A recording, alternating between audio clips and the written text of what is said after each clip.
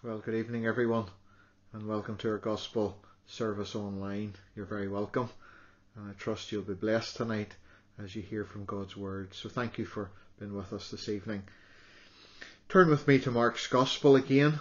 We're continuing our studies in Mark chapter 9, and we come to another great passage for us to consider this evening.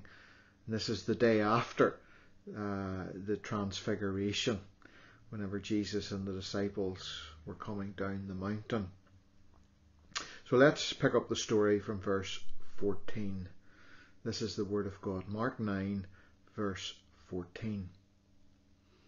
And when he came to his disciples, he saw a great multitude around them, and scribes disputing with them. And immediately, remember this is Mark's favourite word, immediately when they had saw him, all the people were greatly amazed, and running to him, greeted him. And he, Jesus, asked the scribes, "What are you discussing with them?" Then one of the crowd answered and said, "Teacher, I brought you my son, who has a mute spirit, and wherever it seizes him, it throws him down. He foams at the mouth, gnashes his teeth, and becomes rigid. And so he spoke to your disciples that they should cast it out, but they could not." And he answered him and said, "O faithless generation, how long shall I be with you? How long shall I bear with you? Bring him to me." Verse 20. Then they brought him to the Lord Jesus. And when Jesus saw him, immediately the spirit convulsed him, and he fell on the ground and wallowed, foaming at the mouth. And so he asked his father, "How long has this been happening to him?" And he said, "From childhood, and often he has thrown him both into the fire and into the water to destroy him. But if you can do anything, have compassion on us and help us." Jesus said to him, "If you can believe, all things are possible to him who believes." Verse 24, Immediately the father of the child cried out and said with tears, "Lord, I believe, help my unbelief."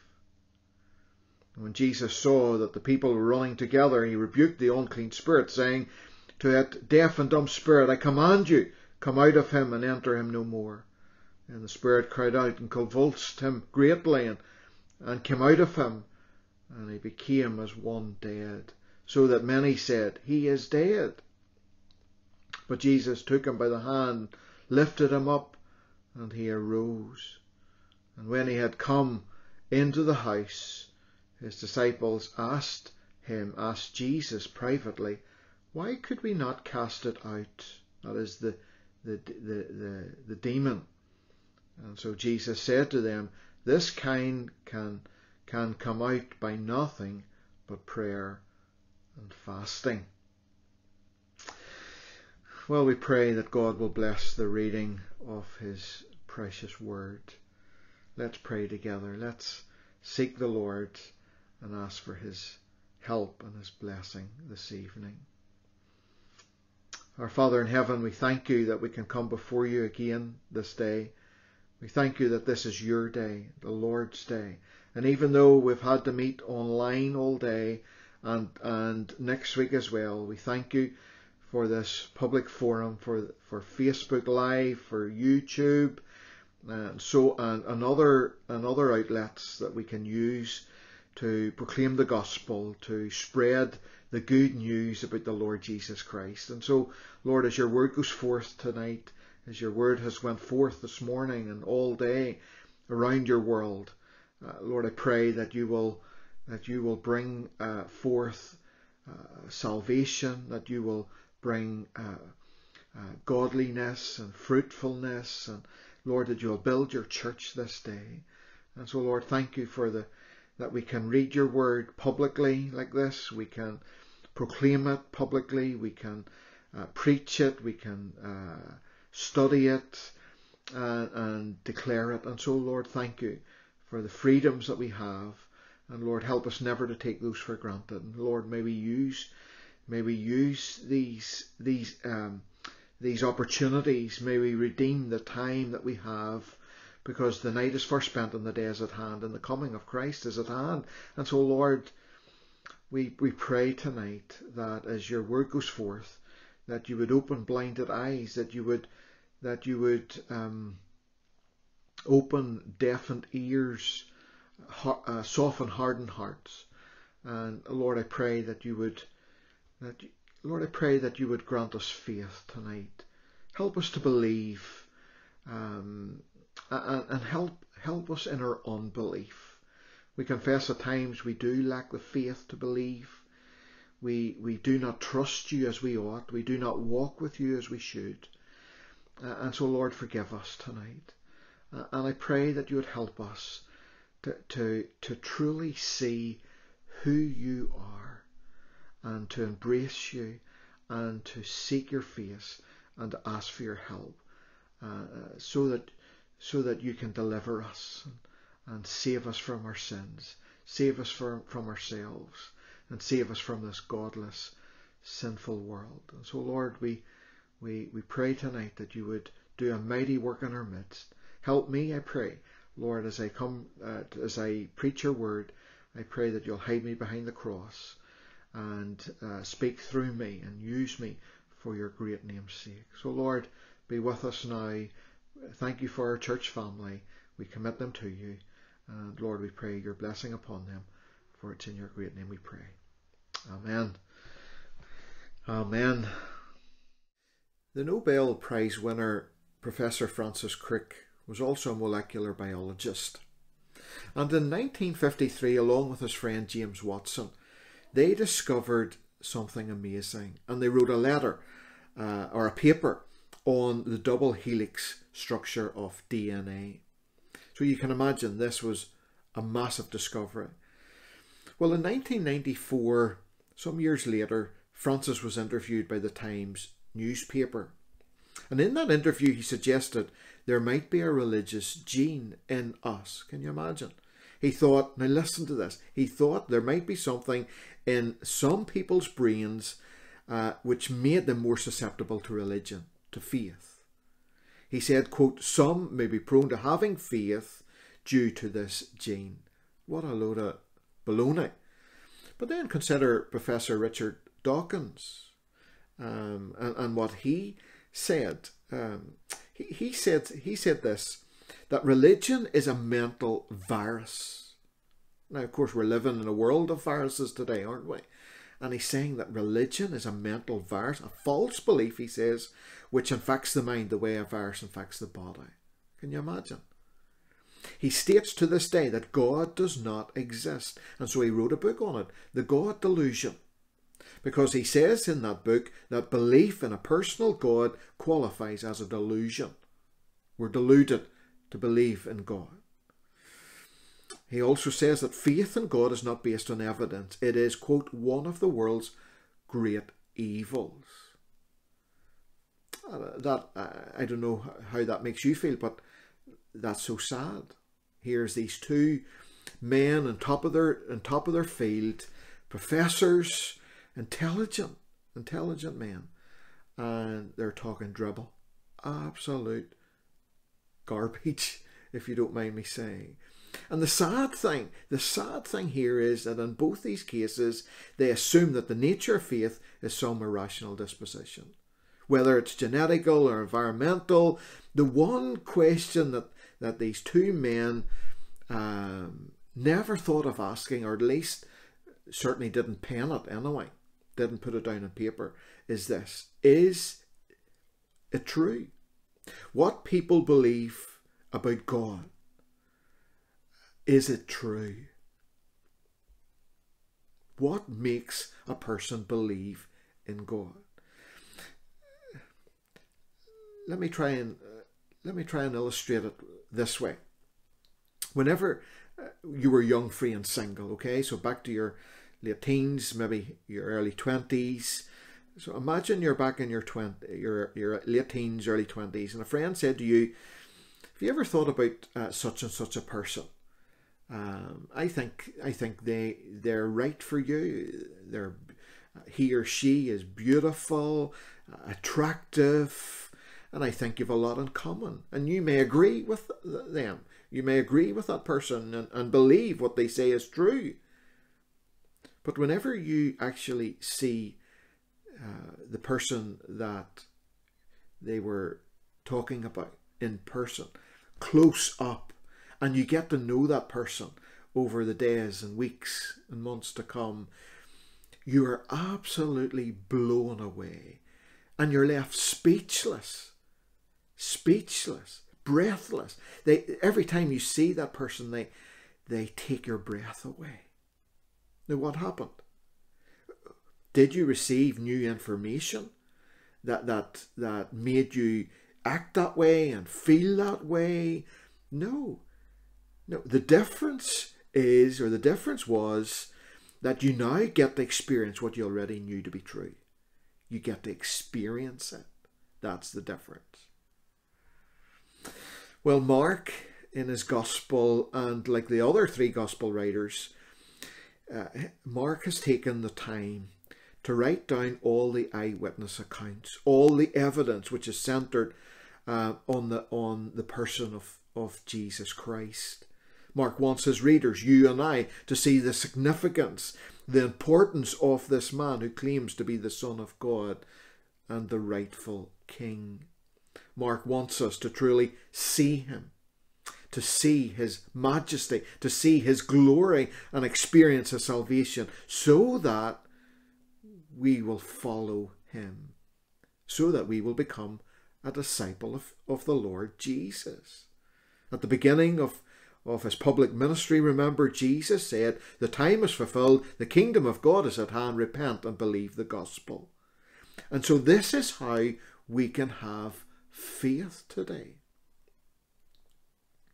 By believing in the person of Christ and in the finished work of Christ on the cross. Take what Jesus said in Matthew 11. In Matthew 11:28, Jesus said, come to me, all you who labour and are heavy laden or are burdened, and I will give you rest, right? We know this verse. We love this verse. But notice what Jesus didn't say. He didn't say, come to me or come unto me, all you who are genetically inclined. Okay? All you who have the faith gene or the religious gene, and I will give you rest. No. The call, the invitation is for all who are weary and burdened of their sins. And then the promise is, I will give you rest. I will save you. And so the good news of the gospel is for sinners who know they need a saviour. In the early 16th century, Raphael painted, some would say, his greatest piece of art. It turned out to be his last piece, in fact, because he died at the age of 37. And the painting was entitled The Transfiguration. I think it's hanging up in Vatican to this day. Well, if you Google Raphael's painting of the Transfiguration, you will see it's in 3 stages, 3 parts. The first part, or the first half, the top half, if you like, is of Jesus being transfigured with Moses to his left and Elijah on the right. And then you can see the 3 disciples, Peter, James and John, and they're shielding their eyes from the brilliance that is shining from the Lord Jesus. And then in the lower half of the painting features the other disciples with this poor demon-possessed boy and his father. I think Raphael captured the whether he intentionally did that, I don't know, but he captured beautifully the contrast between the majesty of the Lord, the glory of the Lord on the holy mountain, while down below is a troubled world waiting to be rescued. And I think this is what Mark wants us to see here in this passage before us. It is now the next day as Jesus and the three made their way back down Mount Hermon. Peter, James and John were still thinking about what took place. They got to witness the glory of God in human form, the majesty of Christ. They were able to see a glimpse of his divinity shined through, and Jesus was changed, transfigured before them. They also, remember, got to see Moses and Elijah, over 1,000 years later. And here's these two men, and they're alive. They're not ghosts. They're as much alive as you and I are this evening. They're real, and they're standing talking to Jesus on Mount Hermon, on this holy mount, and they're showing these three disciples that Jesus is greater than them. He is greater than Moses. He is greater than Elijah. He is greater than these giants, these men of faith. Why? Because Jesus is the fulfillment of the law and the prophets. And then the three, remember, got to experience the Shekinah glory of God as the Father came over them and around them in the cloud. And they got to hear the voice of God saying, "This is my beloved Son. Hear him." And so we want to hear from him again this evening, don't we? This was a life-changing moment for Peter, James and John. An event that they would never, ever, ever forget the rest of their lives.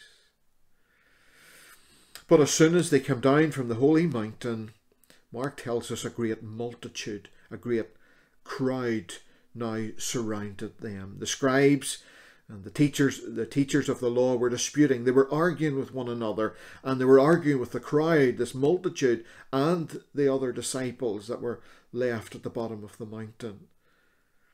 And then we see this demon-possessed boy and his father, and they were there looking for Jesus so that he would help them, have compassion on them. And so having had this real mountaintop experience with God, to now experience the valley of chaos and sin and brokenness and helplessness and unbelief even. And that's what Mark wants us to see here. The contrast between the mountaintop and the valley, between the highs and the lows, the good times and the bad times. Well, as I thought about this passage this evening, as I thought about the contrast that Raphael tried to capture in his painting, and what Mark is trying to capture here in his gospel, isn't life just like what we have said? Isn't life just like that for us? One day we can be on the mountain worshipping God, experiencing fellowship with him.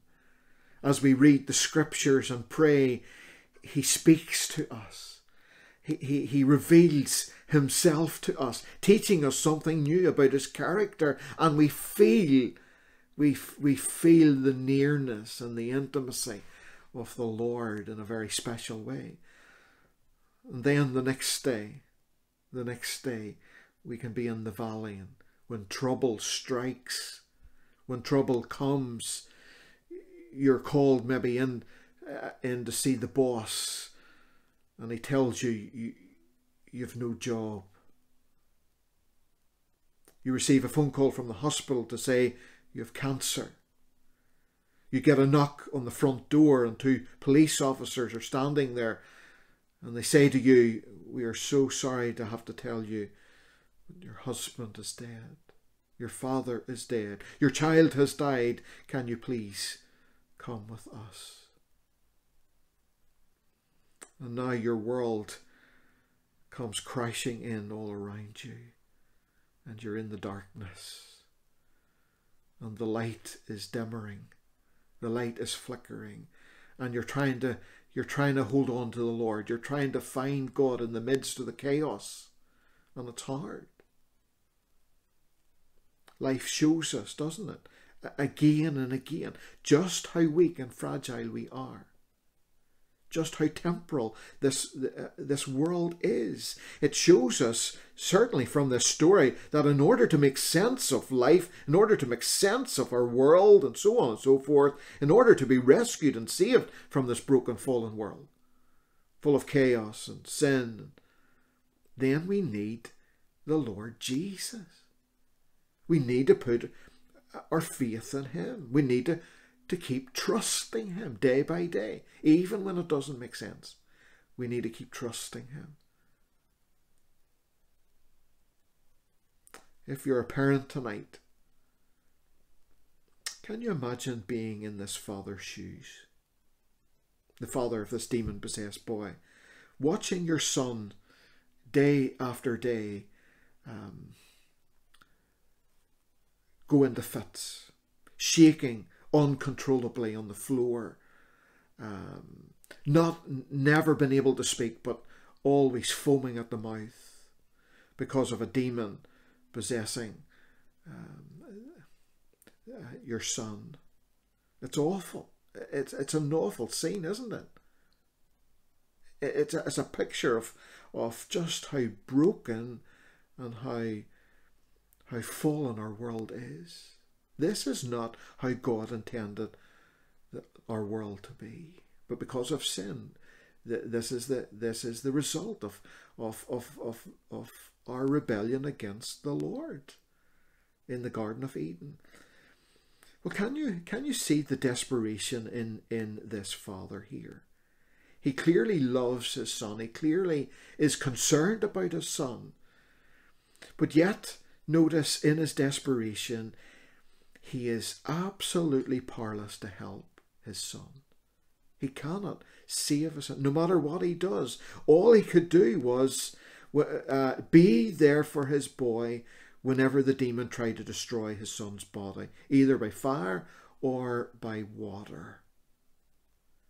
We see here that even the disciples who were waiting on the Lord, they too were powerless to deliver this young boy. And so what Mark wants us to see here, what Jesus walked into, was total unbelief. Total unbelief. That's what we see here. That's what the Lord Jesus walked into as he came down the mountain. Plain and simple. Nothing but unbelief. Verse 19. What does he say? "O faithless generation." As he looked around, all he could see was faithlessness, unbelief. "O faithless generation, how long shall I be with you? How long shall I bear with you?" He says, "Bring him to me." Well, 4 things very quickly this evening. The first is this: Jesus saw unbelief in the scribes. Unbelief in the scribes. These teachers of the law who knew the Old Testament scriptures, who knew the law inside and out, should have known better. Jesus should have found faith in them, but he didn't. Instead, he found unbelief. They were only there, like before, like every other time, to gather information about Jesus and the disciples so that they could use it against him. And that's why we find them arguing with one another, disputing with one another and the crowd and the disciples. Doesn't this tell us this evening that you can be the most religious person on planet Earth? You can be even a God-fearing person tonight. But without faith, it is impossible to please God, according to the Bible, according to the Hebrews chapter 11 and verse 6. Without faith, it is impossible to please God.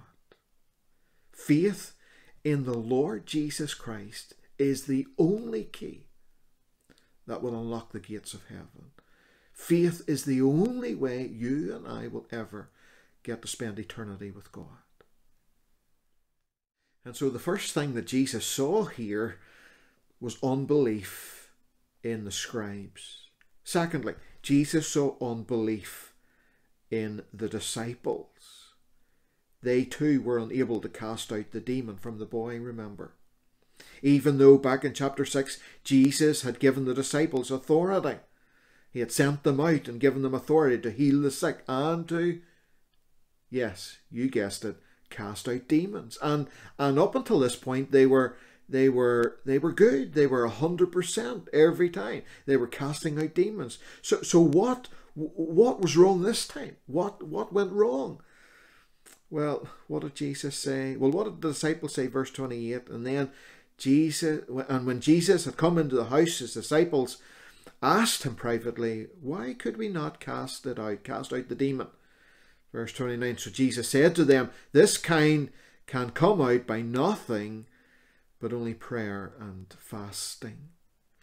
And so Jesus saw unbelief in his disciples in the sense that he saw a serious lack of faith in them.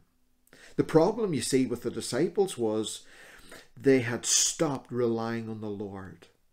That's what we see here.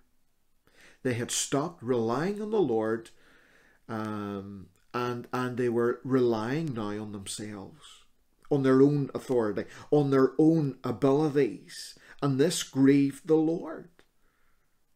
It grieved the Lord greatly. What a lesson for the church today, is this not? A lesson for pastors, ministers, elders, deacons, Sunday school teachers, youth leaders, worship leaders, and on and on and on we can go. For us all, what a lesson for us.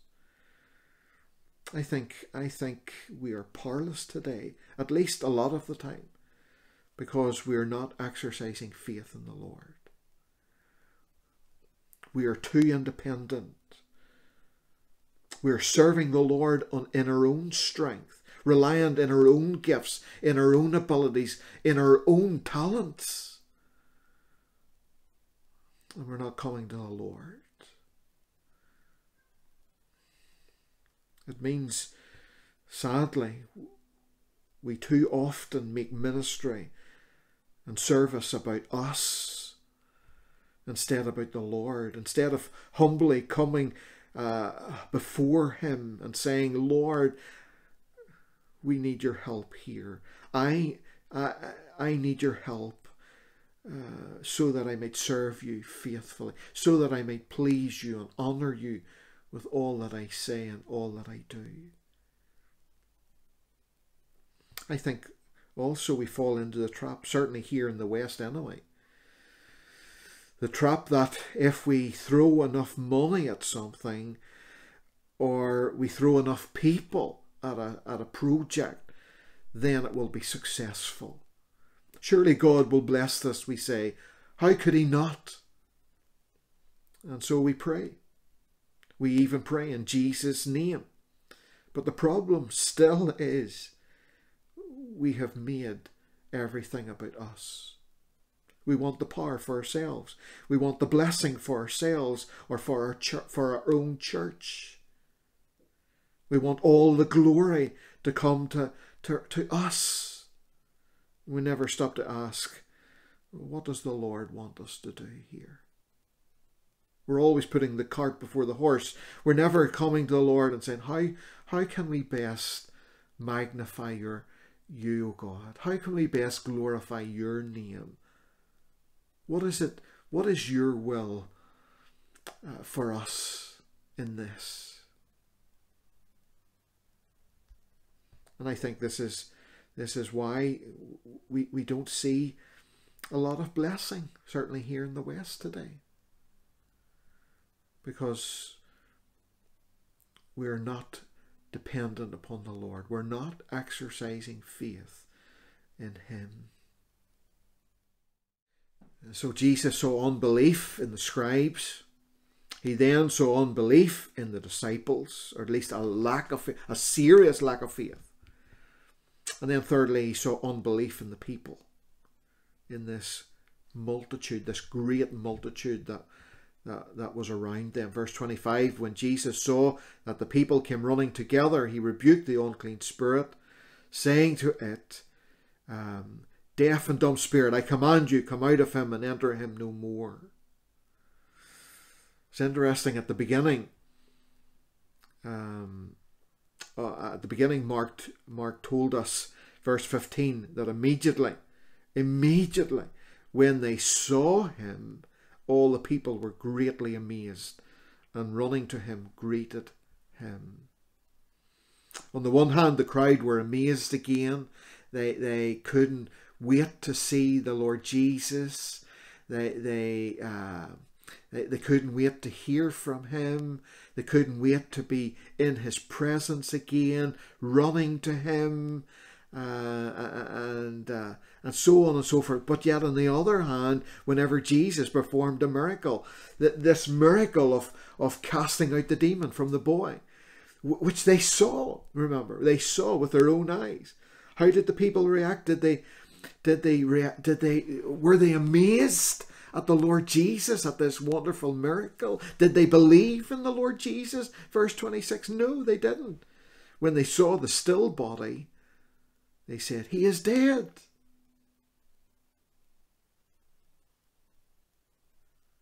And so Jesus saw unbelief in the people.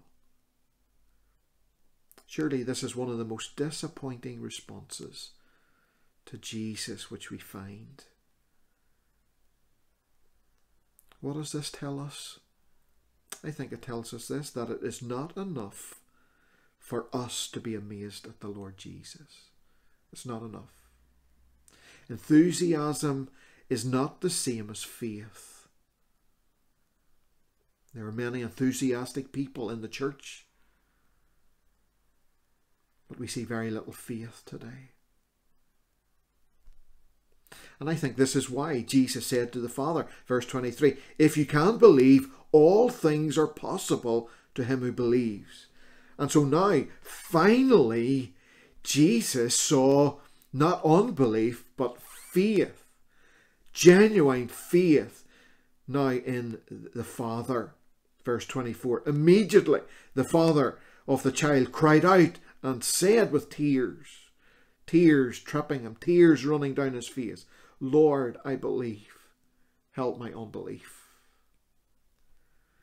The father here believed because he saw the compassion of Jesus, verse 22. He saw the heart of Jesus. He saw the caring nature of the Lord Jesus here. And he believed that Jesus was the only one who could save his son. Lord, I believe, he said. What a wonderful picture of saving faith. And so, dear friends, this is what we need today. We need faith. The Father here, he put his trust in two things. One, remember we said at the very beginning, in the person of Christ, who he is. And he put his trust in the work of Christ, what he could do. Friends, this is what you need to do tonight in order to be saved. You've heard the evidence. You've witnessed the miracle from God's word. And now you need to put your trust in the person and work of the Lord Jesus Christ. His finished work that was accomplished on Calvary's cross. You need to come to him in repentance and faith. The one who died on the cross for you. The one who came to take away all of your sins and to give you everlasting life so that you can spend eternity with God forever. And so this, dear friends, is what you need to do right now in order to be saved. Is Jesus going to see unbelief in you again tonight? Is that what he's going to see in your heart, in your life, and how you live? Or is he going to see faith? Genuine faith. Saving faith. And loved ones, let me say this to you tonight. If we are truly going to see the power of God once again in our churches and in our homes and in our country, in our world, then let's throw ourselves upon his mercy. Let's ask for his forgiveness and seek his face, so that he might help us. We need a mighty work of the Spirit to come, don't we? Not for ourselves, but we need a mighty work of the Spirit to come for the glory of God, for the glory of Christ Jesus, so that the gospel might advance, so that the kingdom of God might grow in people's hearts and lives and be established, so that the Lord can build his church. We need a mighty work, that his will would be done. And so let us come before him, not only in mercy, not only seeking his face for help, but let us come before him in prayer and fasting. Prayer and fasting. Isn't that what Jesus said to his disciples in private? Stop relying on yourself. Stop being so independent, Jesus says, and have faith. Put your trust in me. And so let's come before him in prayer and fasting, and seek his face, and seek his help, seek his blessing, not for ourselves, but for the sake of his name. When our world falls apart, whenever we're in the midst of darkness and chaos, and we're struggling to make sense of it all,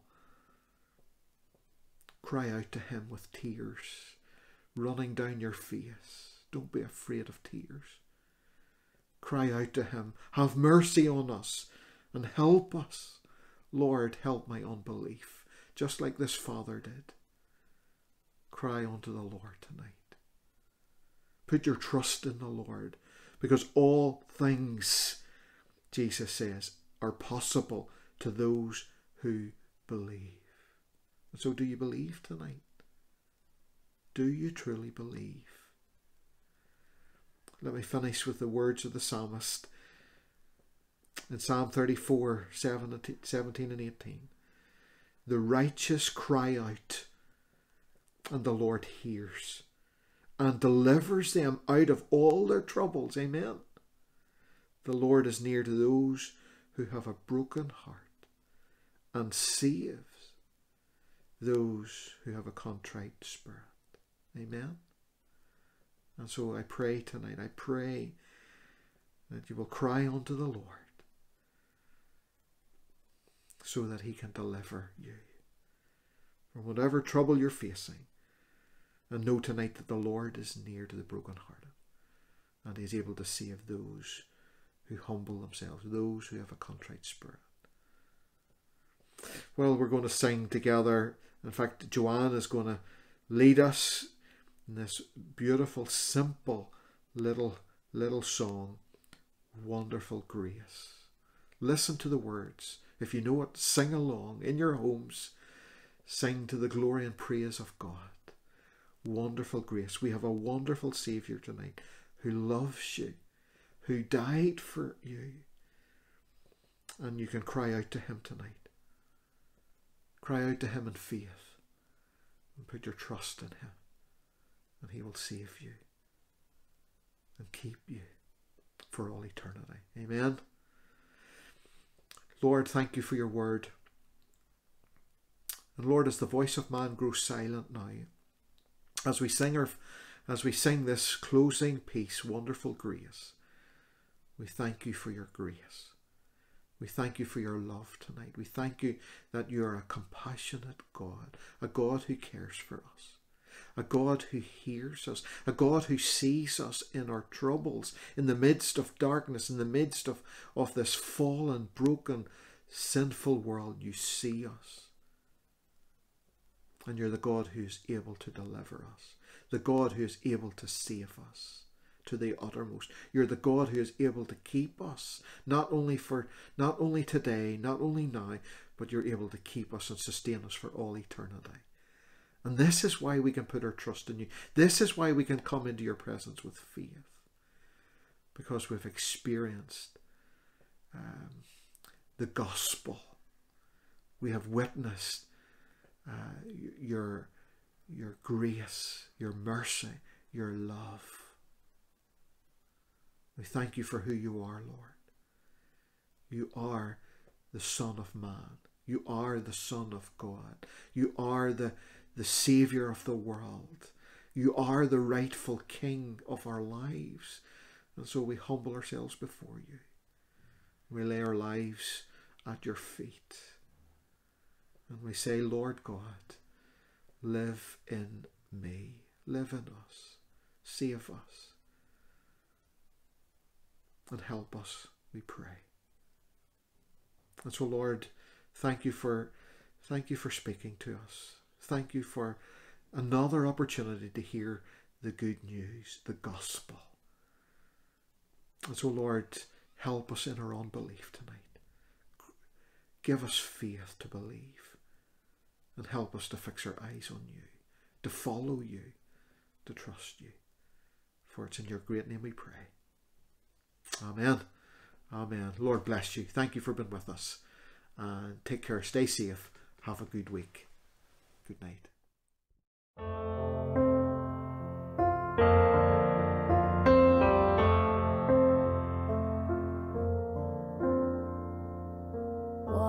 Wonderful grace that gives what I